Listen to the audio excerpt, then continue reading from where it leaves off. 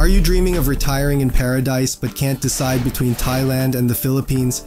I'm Thom, and I'll help you navigate through the languages, where to relax on the best beaches, and indulge in the tastiest cuisines. Join me as we discover which country will make your retirement or holiday not just comfortable but truly memorable. Let's start this journey with the essentials: language, beaches, and of course, food. Now, we all know that communication is key, especially when you're living abroad. So which country will make you feel right at home? I don't want to drag this category too long, but verdict: the winner is the Philippines. The Philippines takes the cake in this category, and it's no surprise really. English is one of their national languages, which means you'll have an easier time communicating in your day-to-day life.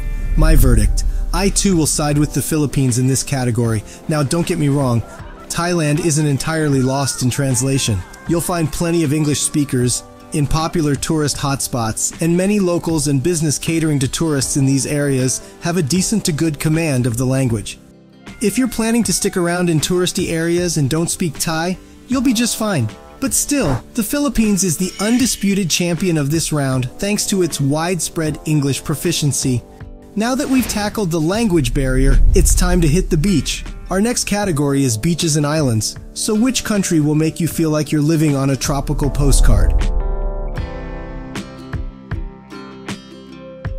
You might be surprised by this one, but the Philippines actually takes the win again. With over 7,000 islands to choose from, you might need to extend that vacation or retirement to a lifetime to explore them all.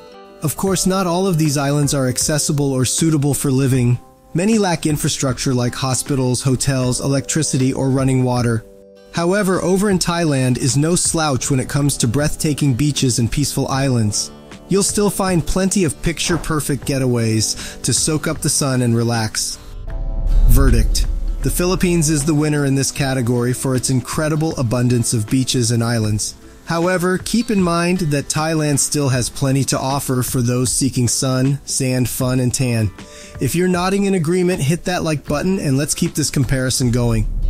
My verdict: as for me, I like the fact that the infrastructure is set up and it is not hard to travel to many of Thailand's best beaches. I'm not the adventure type anymore. Traveling to really remote places just to see nice beaches is no longer for me.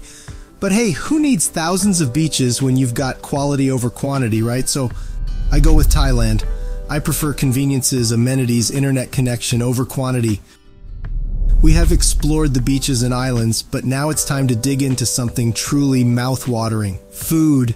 It's Thai food versus Filipino food in a culinary showdown that'll leave your taste buds tingling.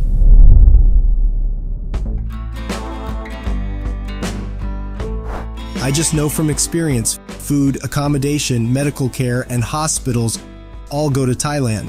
But hey, I'm not here to spoon-feed you my opinions. I have the cold, hard facts. Now, judging food can be tricky because it's so subjective. So I thought, why not ask the experts from the food world?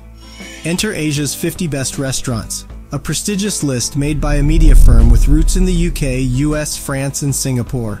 They've been dishing out this list since 2013, polling around 300 restaurant professionals across Asia to choose the top restaurants. Between 2013 and 2020, Thailand cooked up a whopping 51 restaurants on the list, while the Philippines only managed to plate 4. And get this, a Bangkok-based restaurant snagged first prize for 4 years in a row. We're talking top-notch, even outshining Japanese, Taiwanese, Singaporean, Vietnamese, and Filipino cuisine. Sure, some might argue that not all the Thailand-based restaurants given the award serve traditional Thai food. That's true, the 4-time winner was an Indian restaurant, but it called Bangkok its home. Plus, dozens of other Thai or Thai fusion restaurants made the cut on the list. Verdict: so it looks like Thailand takes the cake, or curry, when it comes to food. Give Thai food a thumbs up if you agree. My verdict: I grew up eating all sorts of Thai and Isan food, while Philippine food does have more of an American influence on them. But this is an easy pick for me: Thai food. Thai dishes have this way of making my taste buds dance. I mean, there's a reason why it's earned such high praise from culinary experts worldwide, right? Having satisfied our cravings with Thai food, let's move on and focus on finding that perfect home. Let's explore the ins and outs of the cost of living and accommodation. Which place is more expensive or more affordable? I found some stats and data to help us compare the cost of living and accommodation in Thailand and the Philippines. Let's take a look at the numbers from Numbeo, a well-known cost of living website and a popular cost of living calculator for expats.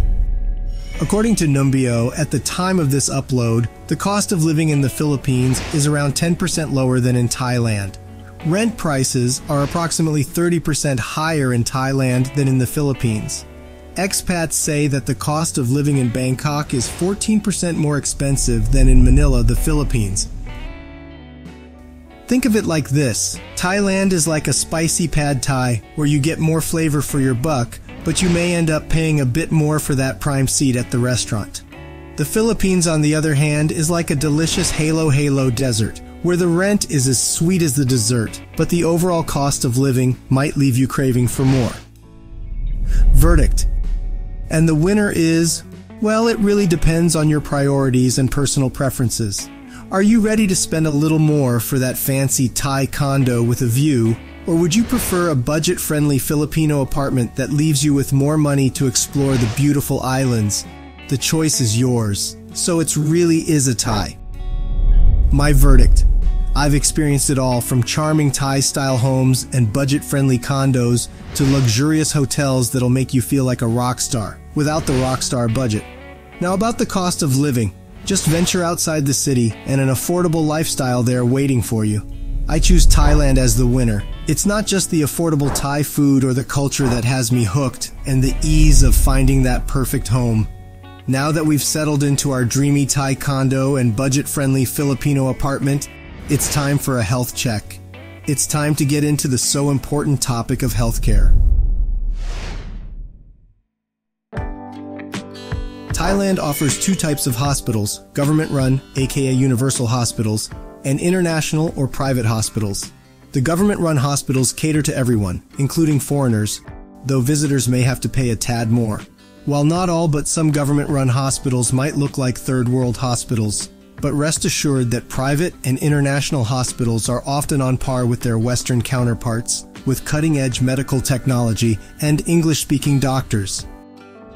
Over to the Philippines. To be honest, I'm not exactly sure how their hospital system is structured, but let's just say it's a bit of a mystery. However, we do know that a Spanish research firm compiled a list of the top 100 hospitals in Southeast Asia, and Thailand had 44 entries, while the Philippines had just 4. Thailand has over 10 times the number of top hospitals in Southeast Asia compared to the Philippines. Sure, the Philippines has St. Luke's Hospital, a world-class hospital in Manila, but Thailand has 44 world-class hospitals. Thailand doesn't just have top-notch hospitals, they also offer great dental care. Many Thai doctors and dentists have degrees and certifications from the US, Europe, Australia, and other English-speaking countries, meaning they can speak with you in English. According to Numbeo.com in 2023, Thailand's Healthcare Care Index is 77.9, while the Healthcare Exp Index is 137.81. This indicates that healthcare in Thailand is not only highly rated, but also relatively affordable. Thailand's healthcare system is known for its quality and efficiency, which is reflected in these numbers. By the way, on this chart, it says Thailand is ranked 7th, higher than Canada. So I'm not so sure how trusty is this website, but it's mainly based on travelers and expats' opinions and not the experts. So far, the opinions by travelers and expats are positive for Thailand's hospitals and healthcare services. Over to the Philippines, it has a healthcare index of 67.8 and a healthcare exp index of 121.4. Although healthcare in the Philippines is generally more affordable than in Thailand, it doesn't quite match Thailand's quality and efficiency. Of course, no system is perfect. You'll find stories of misdiagnoses and incorrect medications, just like anywhere else in the world. But when it comes to medical tourism, Thailand often takes the spotlight over the Philippines. Verdict. So, in the epic battle of hospital and medical care, Thailand comes out as the winner. My verdict.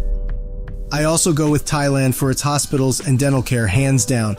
It's also easier to have access to multiple type of hospitals in Thailand, whereas the Philippines is broken up in different islands, making harder and longer to get the medical care you want. Healthcare, check. Now let's talk about something that makes our everyday lives just a little bit more convenient, or sometimes annoying: infrastructure, internet, and television. In the Philippines, you'll find a great number of English TV channels, thanks to the country's fluency in the language. You can catch all your favorite American shows, from National Geographic to MTV. Thailand also offers English channels, but you might need to pay extra for a TV package, especially outside major cities. So, in the TV department, the Philippines snatches the trophy. But remember, Thailand isn't far behind with a few extra bucks. Now let's talk internet. Let's just say, Thailand's internet speed ranges from meh to whoa, that's fast. In the Philippines, however, the internet can be a bit of a hit or miss, with the many islands causing a challenge to connectivity.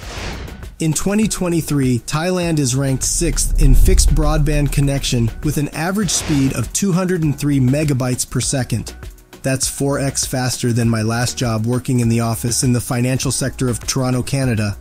That is pretty impressive if you ask me.